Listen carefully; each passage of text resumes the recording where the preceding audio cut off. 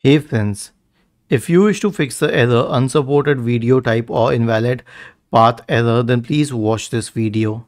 The first solution is to enable IIS. I'll show you what this is. Search for Windows features in the Windows search bar and click on turn Windows features on or off.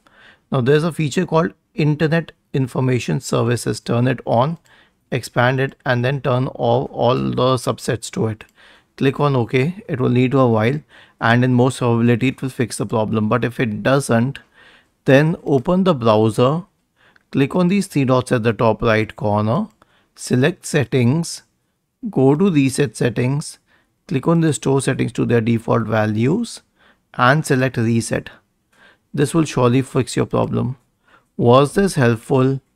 If yes, then please subscribe to the channel, and if not, then let us know in the comment section of the video on how we could help you further.